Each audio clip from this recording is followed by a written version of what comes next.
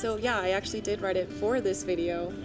It was because of the space. Like, the space really inspired me. It made me think of, you know, Olivia.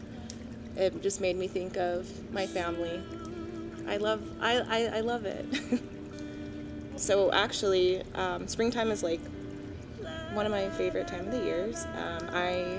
My daughter's birthday is tomorrow, and so like this is, I don't know, I felt the need to write about family and the importance of love in our lives, as well as growth within ourselves. So I just really felt the need to do that. It's springtime, you know, you want to bring life back into our spirits, especially after winter time. So it felt really good to write.